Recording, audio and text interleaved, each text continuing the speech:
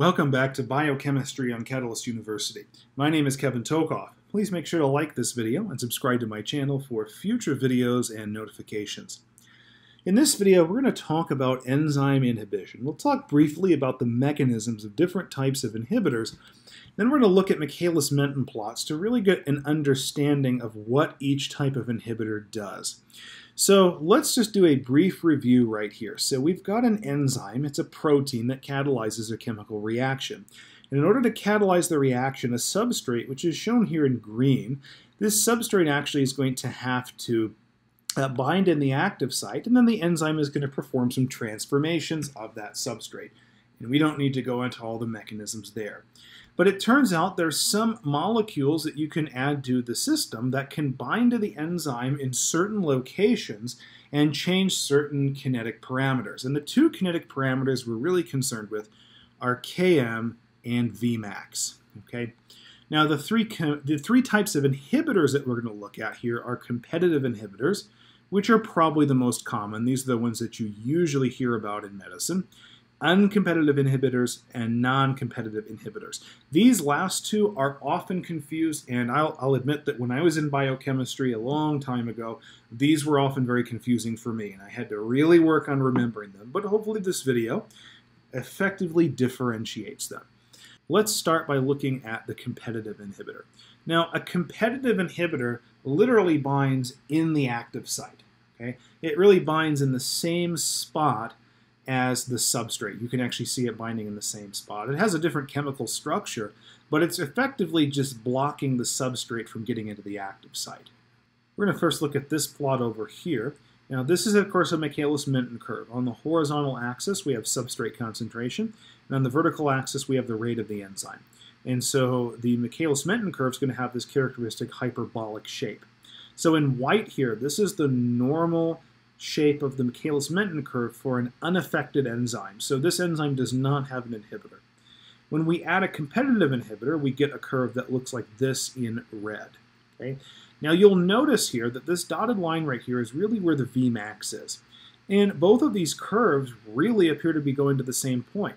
So when you have a competitive inhibitor, the Vmax of the enzyme, which is its maximum rate that it can catalyze a reaction, is not changed. So what is changed? Rather, when you have a competitive inhibitor, the Km is changed. Okay? So let's look at what the Km is for the normal unaffected enzyme. Well, the Km is just the substrate concentration at half the Vmax. So we first go to half of the Vmax, so halfway, that's right here. We traverse over horizontally till we hit that curve, the white line, and then as I always say, we drop it like it's hot. We just drop it right vertically down to the x-axis, or in this case, the substrate axis. And this substrate concentration is the Km. It is the substrate concentration required to elicit half of the VO2 max. Now let's do the same thing for the curve where we added a competitive inhibitor. So we go to half the Vmax, because again, the Vmax isn't changed, so we're still at the same level on the vertical axis. We go over horizontally to hit the red curve, and then we drop it like it's hot, right down to the substrate axis. And we see now that the substrate concentration required now to elicit half the Vmax is increased. Okay? If you go further up on the substrate axis, that's a higher Km. So it's clear to me that a competitive inhibitor increases the Km of the enzyme. What does that mean? If you have a competitive inhibitor in your system, in order to get to the same rate, you're going to have to add a lot more substrate. Okay, why does that make sense? Well, if you've got a competitive inhibitor that's blocking the active site, you need to add a lot more substrate to effectively block the inhibitor. Okay, because the inhibitor is going to bind to the active site in accordance with its concentration relative to the normal substrate. So if you add a lot of this inhibitor, the enzyme is going to need a lot more substrate in order to catalyze reactions at the same overall rate. The gist of this is that you have a situation now where the Vmax isn't changed, but the Km is increased, meaning that enzyme is going to need more substrate to have the same efficiency. Okay? And again, just realize that competitive inhibitors bind in the same active site that the substrate does. So uncompetitive inhibitors and non-competitive inhibitors, they function in a similar way. They both bind outside of the active site, It is true that uncompetitive inhibitors tend to bind a little bit closer to the active site, but not in the active site. Non-competitive inhibitors tend to bind a little bit further away from the active site, but they're both at a site that is distinct from the active site. Now, an uncompetitive inhibitor, as you can see right here, decreases the Vmax of the enzyme and also decreases the Km of the enzyme. So how does that work? Well, again, we have a Michaelis-Menten plot right here, and the white curve is the normal unaffected enzyme with no inhibition. Okay? We add an uncompetitive inhibitor, and we get this blue curve. So it appears to plateau much more quickly. So you can clearly see the Vmax is different. Okay?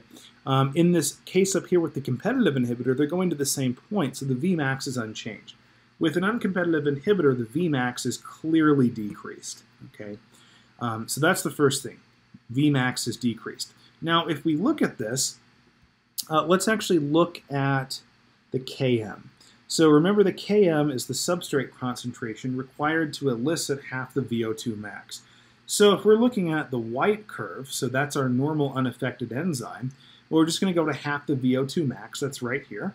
We're going to go over horizontally to where it hits the curve and then drop it like it's hot. That's the Km right here for a normal unaffected enzyme.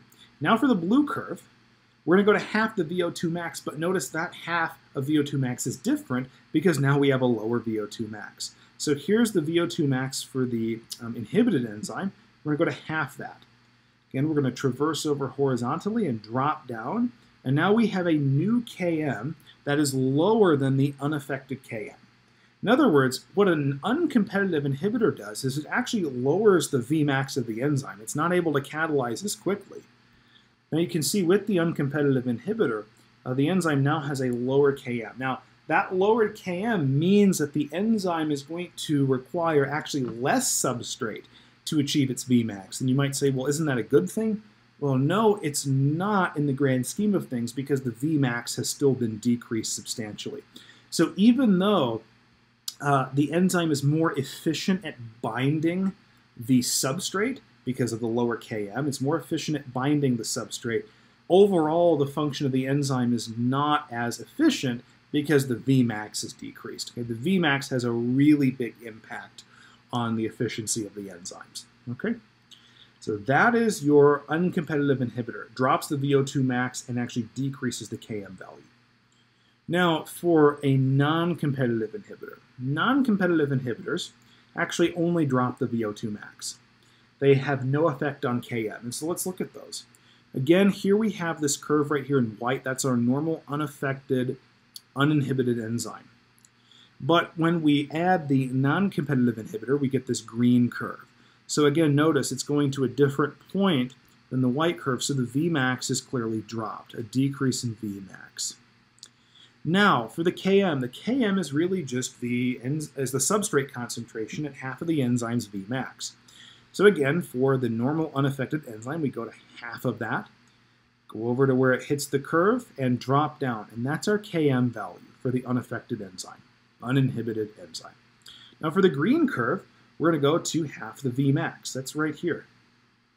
So we go over to where it hits the green curve, and then drop down. But you can even see when we get to that curve, it's at the same substrate concentration that we saw for the unaffected enzyme. So for both of these cases, they have the same Km, the same. So even though the Vmax is dropped, they're both similarly efficient at binding the substrate.